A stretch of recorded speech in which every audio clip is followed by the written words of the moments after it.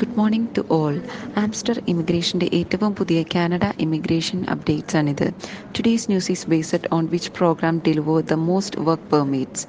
Canada broadly has two work permit pathways that individual can pursue. The Temporary Foreign Worker Program and the International Mobility Program. Both programs contain multiple work permit streams for different sequence of events. The TFWP exists to fill Canada's labour market shortage, specifically when these shortages cannot be filled domestically.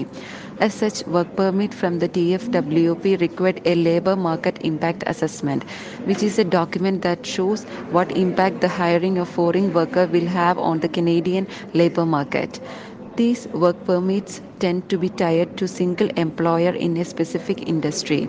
On the other hand, IMP exists to meet Canada border, social, culture and economic goals. INP work permits do not require a LMI to be issued and are often open work permits, meaning that holder can work almost any employer in most industries. If you have any doubts related to today's news, feel free to reach out the concerned documentation coordinator or counselor. Wishing you all the best. Good day.